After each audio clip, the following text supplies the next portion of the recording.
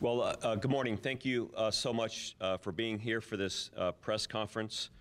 Joined with me is Stacy Felter, and she's the murder victim's mom. I also have Assistant State Attorney and Division Chief Dan Faggard, who's the prosecutor in this case. We also have some in the back of the room that are here with us that are off camera. I want to thank Seminole County Sheriff's Office Captain Sammy Gibson, who oversees our Drug Enforcement and Behavioral Services Division. And of course, we have a unique and solid partnership with the local DEA, and we have the Group Supervisor, Josh Baker, here with us today. As you saw in the press release, it's nothing new for us to have press conferences and talk about the deadly hazards of fentanyl poisonings and drug overdoses across the country. We've taken a proactive approach in recent years to make sure that people who are suffering with substance use disorder and addiction are given access to the medical support and needs to promote recovery and sobriety. By now, everyone has heard the story of how we got started down this path with overprescribing of largely OxyContin and legitimately obtained pills. Again, doctors thought this was incredibly safe, started to prescribe, and then when they found out it was not safe, started to weed people off those drugs, creating this unprecedented dependency and addiction. 80% of the people who are now addicted to some type of opioid were at one time legally prescribed by somebody that they trusted, a medical doctor. And again, with not a political statement, but with a concern at the border and fentanyl coming across like never before, we're seeing this affect all of our communities across the country. So what we have here is the unfortunate case, once again, of a murder victim, Tristan Buttrum, 27-year-old male who died on January 2nd. Sheriff's deputies were called to his home after a roommate located him at the location with a pressed fentanyl pill of M30 Percocet on the night table. Our SCORE detectives, and that's the Seminole County Opioid Response Team, one that you've covered, we've talked about quite a bit. Our SCORE detectives immediately responded to that location and started to conduct a criminal investigation for the murder. Part of the process of that is to grab and forensically examine a phone or try to have some level of communication with the drug dealer. At the beginning, we were keeping that a little bit secret as a strategy, but we want everyone to know that if you are dealing drugs, we're going to track you down and hold you accountable and responsible. And that's exactly what our detectives did on that day on January 2nd. They were able to go through Tristan's phone and identify a person simply identified as Dude on the inside of the phone. Detectives, in a short matter of time, were able to track Dude down and do some investigative techniques and ultimately come in contact with him in Winter Springs, where he was subsequently arrested for trafficking of fentanyl. He later then worked with our state attorney's office and our detectives, because it's just not arresting and holding accountable the first-line dealer. Our intent is to go for larger people who are in this criminal enterprise that are capitalizing on destruction and murder and selling this poison. So ultimately, this arrestee became a confidential informant working with our detectives and state attorney's office, and ultimately led us to 3 additional indictments after a true bill was delivered from a grand jury for first-degree murder on 3 individuals. What is unique about this is 2 of these individuals are relatively local into the Central Florida area. One is Bradley Hunter, a date of birth 7/25 of 97. He is from Kissimmee. We have Vincenti Diaz, who is from St. Cloud. And again, which is incredibly unique, is one of our defendants in this case, Andreas Rea, actually lives in Los Angeles, California. So again, we were able to track back that Hunter had worked with our confidential informant and at one time delivered more than 40,000 pills to the Central Florida area that were fentanyl pressed pills. Hunter and our confidential informant in December went over to Los Angeles where they met with Rhea. They had a conversation about drug dealing. We believe Rhea to be 2 levels removed from the Mexican drug cartel, 3 levels up from this drug dealing that's going on here locally. And they made arrangement to have 40,000 pills shipped to Central Florida. Out of the 40,000 pills, 500 of those pills were received by our confidential informant. One of those pills is responsible for the murder of Tristan. Again, working with us, we found out that Vicente Diaz has a history in the past of drug dealing and drug charges. Actually, when he was arrested, he was already in custody in Osceola County. There were 5,000 pills that were located at his residence. As far as Diaz, we know of no criminal involvement and criminal history involving him. Reyes in Los Angeles, who is now in custody in the Los Angeles County Jail, waiting extradition back to Seminole County to face murder charges, has some charges of cruelty to animals and some drug-related charges in the past. So again, this is another example of a tragic murder that has occurred. I intentionally use the word murder because I think that there's some confusion out there with terminology. I think that the majority of jurisdictions across this country, quite frankly, are still calling these accidental overdoses.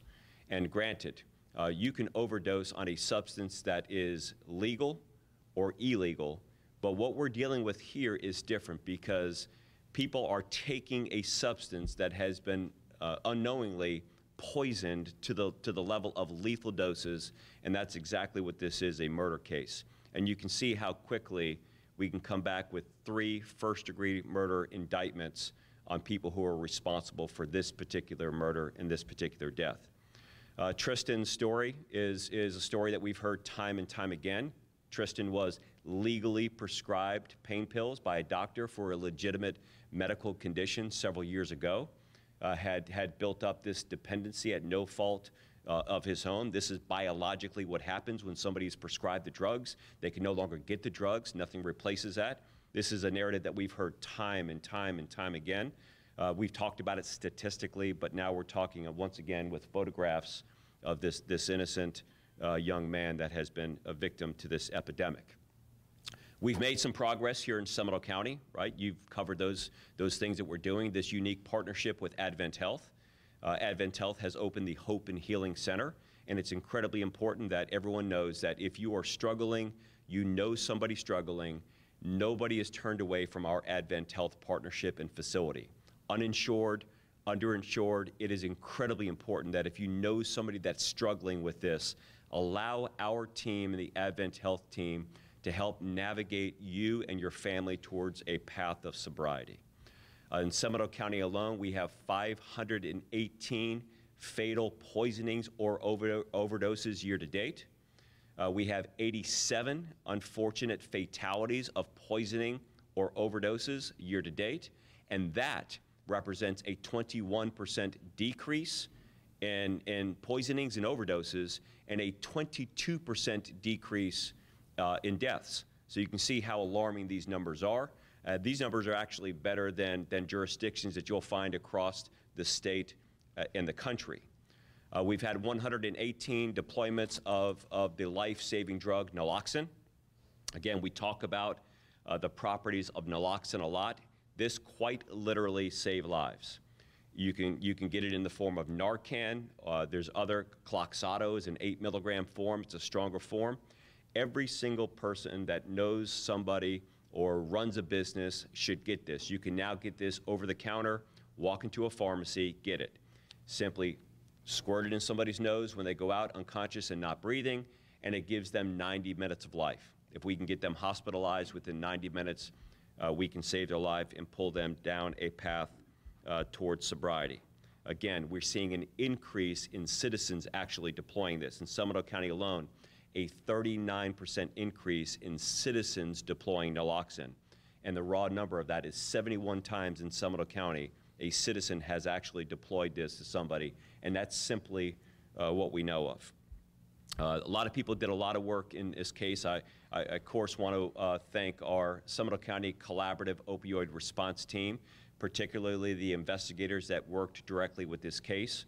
Because of the type of work they do is undercover capacity, they're not able to come out there and be publicly praised for the work. But I will tell you, they are incredibly passionate about finding justice and closure for these families. It is so important that this happens, because if you think about 40,000 pills, and one pill out of that 40,000 is responsible for the murder of Tristan, how many other people from that same dose of 40,000 pills had similar fate, but are not having good, solid, effective working relationships with their state attorney, with the DEA, and with their team to treat these as homicide cases. It is incredibly important that we shift the narrative and we start doing that. I want to thank our legislative body, because as you know, and you've covered this, because of the work that we've done here in Seminole County, we have actually changed Florida's law to allow it to be easier to prosecute these cases. At first, it was proximate cause of death that was required in murder cases. That has been changed to substantial factor, and we've added in some additional laws that allow us to charge people criminally. So in the event that somebody does overdose, or they're fatally poisoned, and we revive them with the use of naloxone, now we can charge them with second-degree felony culpable negligence because of the work that we've done here. Prior to that, they quite literally were getting away with murder. So again, I want to thank our legislative body. I want to thank Governor Ron DeSantis for signing the laws into effect. And I want to thank our, again, members of our grand jury that had heard this case in the middle of October, came back with a true bill delivery on 3 counts of first-degree murder. And I think that this is the message we want to get out there, is we want to get higher level tiers within the drug trafficking organizations. Just a last moment on the cartel. We talk about the cartel quite a bit. We know that when it was legally prescribed drugs, we really didn't have the major cartels working in the fentanyl business. They were still working their operations with organically grown poppy fields and poppy plants and cultivating that. And we had unprecedented addiction, and we had heroin problems across this country, which resulted in overdose deaths. But nothing like this right now. The DEA says 6 in every 10 pills on the street, or 60% of the pills that are on the street, contain a lethal dose of fentanyl on the inside of the pill. We're seeing unprecedented examples of somebody using a pill for the first time that they think is a legitimate pharmaceutical grade pill, that are taking it and dying immediately. We've never experienced this in this country like this. The #1 cause of death of young people is now a drug overdose. The average life expectancy of a U.S. citizen is now diminished because of these problems. And what's happening at our southern border with drug trafficking and fentanyl, largely with the Sinaloa drug cartel and the Jalisco New Generation cartel, is responsible for all of this stuff that's going on out there. I want to thank our state attorney for the 18th Judicial Circuit, Phil Archer, and Dan Fagger, because Dan has really been a champion of these cases, has been nationally recognized on the work that he does, and has presented to other jurisdictions across the country how we can do this work. Lastly, I don't know that if this drug dealer, Rhea, would have done this simply in Los Angeles County, California, that anything would have been done. I think that if it was blatant and obvious what he had committed, maybe there would be some actions. I'm not saying that the police authorities and prosecutors in those areas are doing bad work. I simply don't know who they are. But I know this: if you do this here in the state of Florida, if you do this in Seminole County, let there be no mistake about it. You're going to jail, and you're going to be charged with murder. This makes 35 or so cases now of charging of first-degree murder. We have another 10 or 15 at various stages of prosecution. This will continue to happen because we owe it to our community to get our hands around this thing and do all that we can to protect and preserve our community and find justice for families like Tristan's family. You can see his mom that's here. You know, the inspiration and boldness of these family members and the courage that they demonstrate to come up here and be a part of this process encourages so many other family members and inspires our team, quite frankly, to work harder to make sure that more people are held accountable so this tragedy doesn't affect other families like it has affected yours. At this time, I'd like to introduce Dan. I don't know if you're gonna speak. Are you gonna speak? Maybe if there's some questions or something like that. But would you like to say a few words? I just want to thank you, Sheriff, and also I have a long relationship with the Assistant State Attorney, Dan Faggart, so it's been very painful experience, and I just want to echo what you were saying. It's been a difficult year. Obviously, I lost my beautiful son. He was born this month, almost 28 years ago in Keflavik, Iceland. I was serving in the U.S. Navy when I had him, so he was born at the Naval Air Station, Keflavik, Iceland, and he was a wonderful son, and but he did struggle. He was actually stabbed by somebody 5 years ago, and that's when he was prescribed the Percocet. But I have trusted in the Sheriff's Office.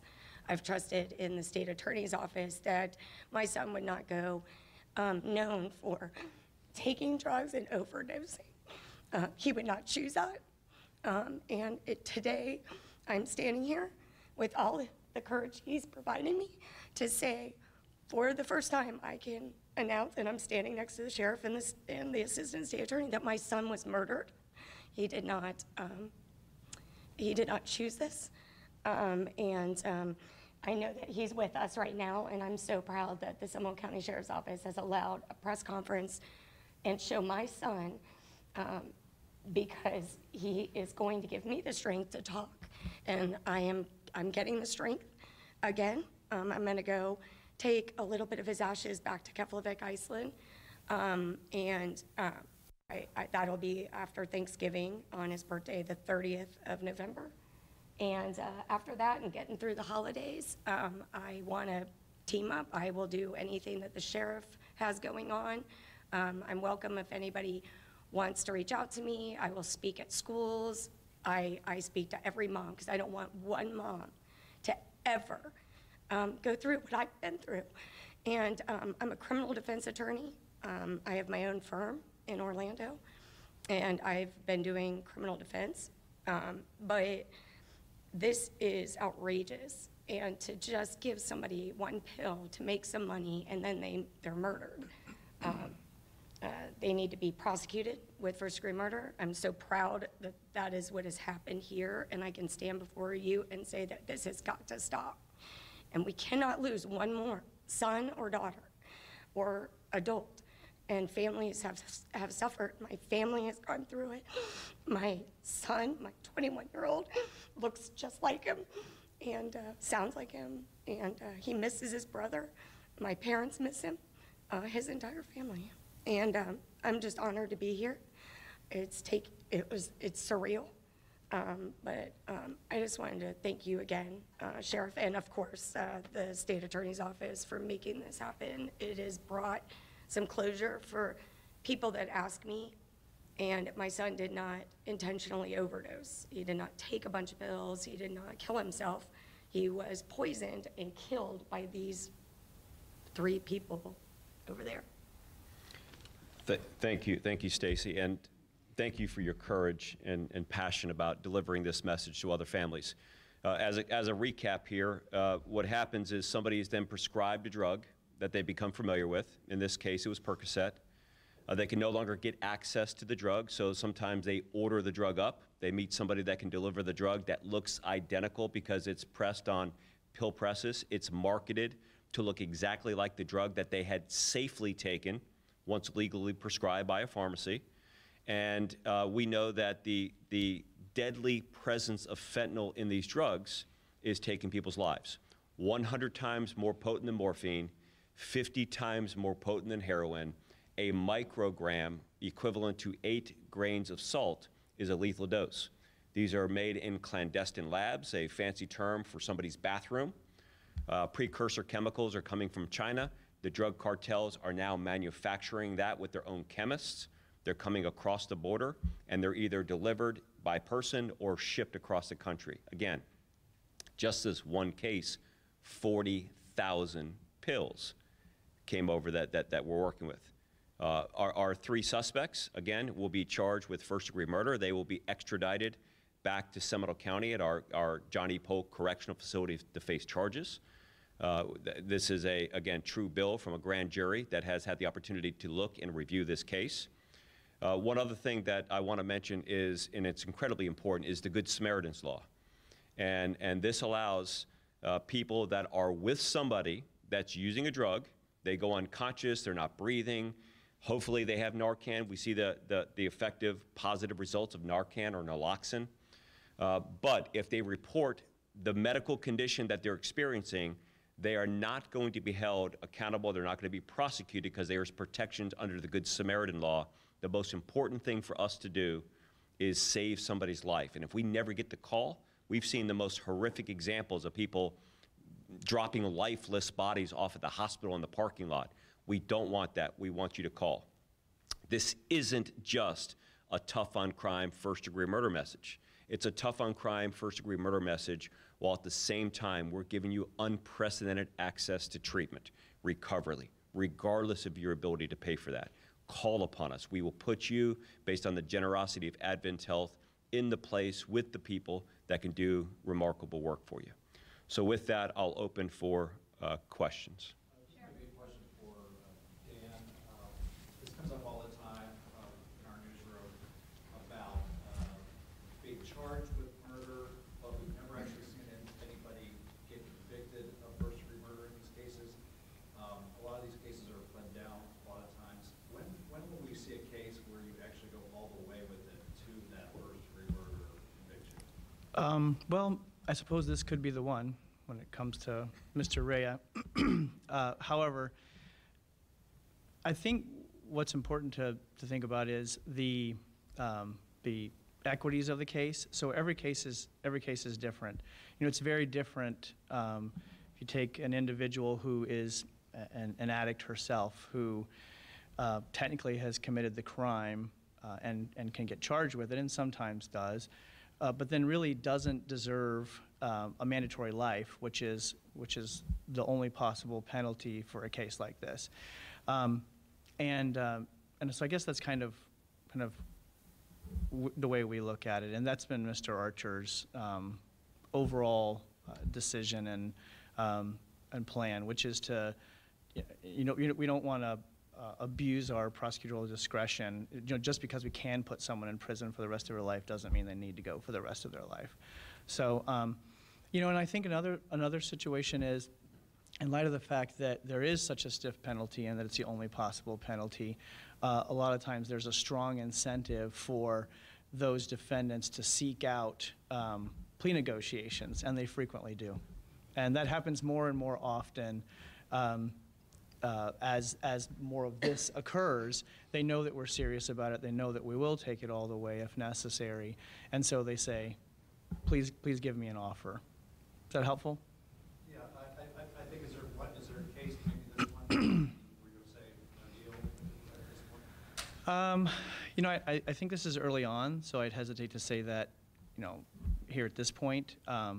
I do believe that this may be one of the more exacerbated cases that we've charged, in just because of the level of drug dealing and the number of pills that were coming in continuously. I mean, it wasn't just the one time that we know of. It was multiple occasions where tens of thousands, and in some situations hundreds of thousands of pills were coming from Los Angeles through these individuals into Seminole County. So whether this will be the one, we'll have to see. Sheriff, question for you? Yes. 135. Hi, so this weekend is EDC Orlando, and just like Tristan, this mother, her son ripped away from her way too young. And there's going to be young people at this concert this weekend. And we know it's not happening in Seminole County, but I mean, people come from all over the country, all over the state, even the world, to a concert like this where we know there's drug use. We've seen issues with this. How are you guys preparing for this for the weekend? Well, it's really not just preparing for the weekend, because we see this every single day. I mean, typically it's about 150 overdose or poisoning fatalities per year in Seminole County alone. The number hovers around 800 people who have been poisoned. So for us, this is just another day in the work that we do. I recognize hundreds of members of our agency each year for deploying naloxone. Now, of course, a big event like this into Central Florida brings in kind of this attitude that sometimes can lead to more promiscuous behavior and other types of intoxicants. And we're trying to do all that we can to kind of get the word out there. And our media partners have been absolutely wonderful in helping us do that, to kind of reshape the narrative, because there's something about this particular epidemic that for the user feels safer. Like when you're using heroin and tying a rubber band around your arm and pumping up your arm and injecting a needle in your arm and in your veins, there's something very, very intrusive about that. But when somebody goes to a party, opens a pill bottle and says, hey, these are going to make you relax, there's something for the user that feels less harmful. Now, there's two situations. There's one person who's become addicted and dependent because they were legally prescribed, and that's the story that we have here. And there's others using it for the first time that have no history of using it. They were never prescribed it, but they're looking to have a good time. 6 out of every 10 of these pills that would be given at this, whatever type of venue we're talking about, doesn't matter where it's at, 6 out of every 10 pills that are illegal, that are opened up, will contain fatal doses of fentanyl on the inside. So again, I think the message there is don't do it, right? We heard the message for years and years, and Nancy Reagan said it a lot, just say no. And just say no absolutely works. Just say no becomes a little bit more difficult if you've already started a regimen. It's like more difficult than that.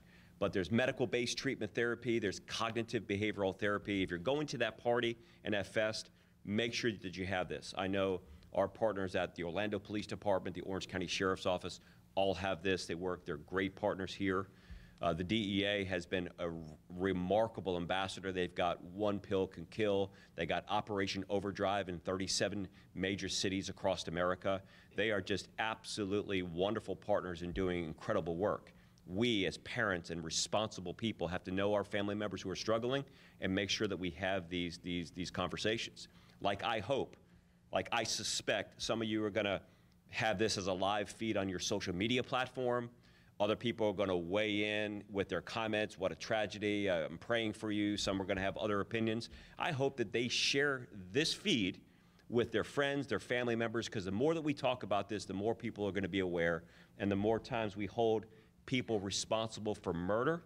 When you say that somebody's been murdered from this, it has a different feel than what a tragedy, accidental overdose. This is a fentanyl poisoning and a murder, and that's how we're going to treat it.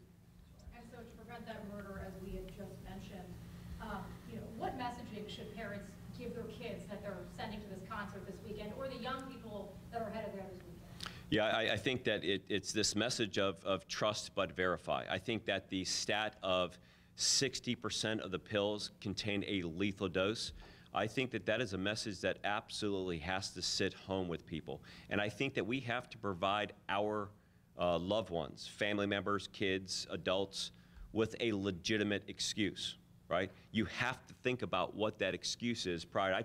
I tell my kids when it comes to drug, tell people that you're allergic to it, because let me tell you, peer pressure is an incredible thing. People will take things, use things simply because everyone else is doing it.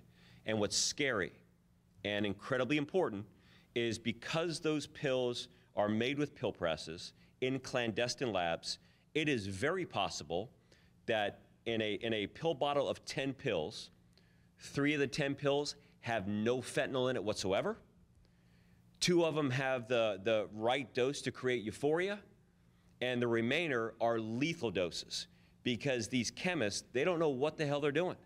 They're mixing it up. They're just putting it together. It's no science behind it. They're just mixing it up. And to see somebody, if Dan takes a pill and he does fine with it, I may watch him and say, he did fine. I may take the same pill out of the same casing, and that's it for me. And it happens like that. There is no, you know what, I'm feeling a little bit bad, I think I need to call somebody or see somebody. This is why there's a false narrative out there in a couple of things. One is Narcan is going to help the person who is suffering addiction and using themselves. There's not one case in this country that I'm aware of where somebody was actually overdosing because they took too much drug, a fentanyl overdose, and they self-deployed Narcan and saved their own life. Unless you're tying this around your neck with a sign that says, in case I go unconscious, use this, it's the people who are not using that need to have access to this so we can revive somebody that's there. But this weekend is going to be incredibly important. It's going to be a lot of people who are looking to have a lot of fun. And again, being aware, being informed, and having the tools necessary are going to be crucial to not only address this weekend, but others as well. Jerry, with Travel Univision, I would like to ask how easy is to access to the Narcan? I know young people, are using this drug, but probably families want to access. How easy is to get it? Yeah, so it's incredibly easy to get access to Narcan. The law has been changed where you can get this now in any pharmacy, but if you don't want to pay for it, you want free Narcan, I'm going to encourage you to go to Project Opioid. I'm on the board of directors. Project Opioid is run by a CEO, Andre Bailey. Go to Project Opioid, contact us through the website, and we will make sure that you get access to naloxone free of charge. So again, it's available. Our state provides it available. It's there through Project Opioid, but you can get your hands on this, get it, keep it, save it. Even if you don't know anybody who's struggling, it's the right thing to do. Sheriff, you mentioned there's a lot of things that are working, the Narcan availability, the Hope and Healing Center, the legislature's help. Is there something your department still needs today that would help you? Yeah, I think that, great question. I think that the biggest thing that we need to do is to continue to come together and change the narrative about what this is. For some, and I speak to audiences across the country, especially here in Central Florida, they walk away surprised and alarmed with the numbers. And for some, there's still this narrative of it's got to be somebody who's sleeping under the overpass. It's got to be somebody who has gone down a path of progressively using harder substances and then ultimately has resulted in this. Or there's clear signs. Let me tell you, most of the people that we're reviving and the tragic fatalities we're seeing are people who are going to work, going to school, they're around other family members and loved ones, and they're taking and they're going. What we can do is change the narrative. This is not a situation of trying to make bad people good. It's a situation of trying to make sick people well. And if we treat this with kindness and compassion for at least the people who are dependent and addicted to the substances, it changes what we're able to do. I think that more organizations and agencies should be familiar with what the numbers are in their local area. I think that we need to do all that we can to expand the partnership like we have with Advent Health, and media plays a big part in kind of getting that narrative out there. And this is 40,000 pills from just one case? This is just one delivery. I mean, there's hundreds of thousands of pills that Dan and our prosecutor and our investigators know about, but this is just like Hunter and our confidential informant made one trip to Los Angeles, talked to Rhea, who is, again, we believe 2 levels removed directly from the cartel, a big player in the country, and especially in Los Angeles. And based on that one conversation, it results in one delivery of 40,000 pills. When that 40,000 was gone, it's very likely 40 was going to become 60, 60 was going to become 100. This is how they work. They'll say, we're going to give you 40,000 pills. And you got to remember, these mid-level drug folks are making probably an 800 or 900% profit. So when the drug dealer goes, they'll purchase those 40,000 probably for $2 or $3 a pill. And they're going to sell them on the streets for about $10 a pill. So you're looking at 800 or 900% profit and a great business for this relatively small operation here locally. Question for Tristan Buttrum. A lot of times I've talked to parents who've lost children, and they know that their kids have been struggling in many cases. Why don't you try to stand right here in front of the microphone? Doing that as well, is that right? What kind of advice do you have for parents who are seeing the same signs that you saw? What advice do you give them to sort of try to prevent something like this? Because I'm sure you look back in hindsight and say, what could I have done differently, or what you know now that you could have done Oh, absolutely. And looking back, my son was pretty honest about his dependency. Obviously, I knew that. I had taken care of him after his surgery, life-saving by ORMC. He arrived dead to the hospital. They revived him. Vascular team saved his life. I was told that he was going to be brain dead, or he was never going to be the same. Fortunately, because he was so strong, he came out, they took the tubes out, and he was the same Tristan, but he was an athlete, and regular kid, got in regular trouble. He was feisty. He gave me I have every gray hair on my head due to Tristan, one from my youngest son. But I will tell you, watching it, I was given the pills. I brought him the Percocet because I took care of him at home because he couldn't walk, and he had a vac on his leg due to the stabbing of his femoral artery, and I gave him the pills. To answer your question, I believed my son was more like me. I could quit anything at any time. And I should have known, but he got older and, moved out, got his own place, so I didn't see him every single day. But there were signs. My youngest son would tell me, and we had concerns. My parents, everyone had concerns, but he was really smart, and he could fool me.